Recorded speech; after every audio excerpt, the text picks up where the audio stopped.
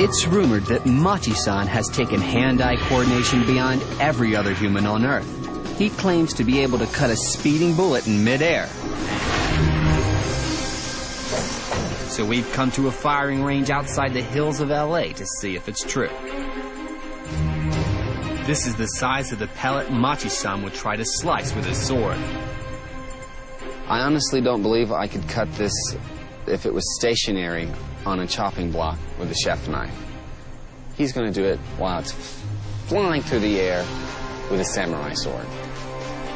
Not only is the pellet tiny, over 4,000 times smaller than a baseball, but when it leaves the barrel of the BB gun, it's traveling over 200 miles per hour.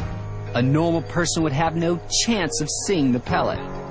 So we're using a slow-motion camera to slow the action down by 250 times. And helping me is Dr. Ramani Durvasula. Okay, we're ready, Kay.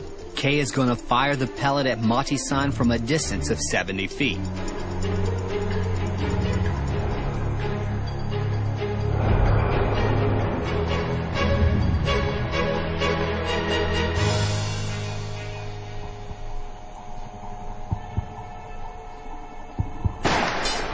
I heard it, but I didn't see it. I saw a flash. The blade went by. All right, we're going to play back. We're going to play back. Using the slow-motion camera, I want to see if Machii-san has achieved the superhuman.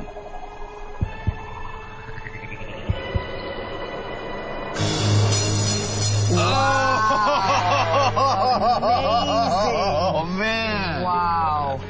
Oh, you can see the piece go one way and the other one go that way. Oh, that was amazing.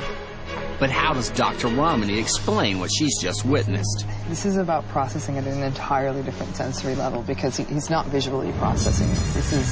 This is a different level of anticipatory processing, something so procedural, something so fluid for him. A normal person would take 0.3 of a second just to register the sound of the gun being fired before they can even start to think about reacting.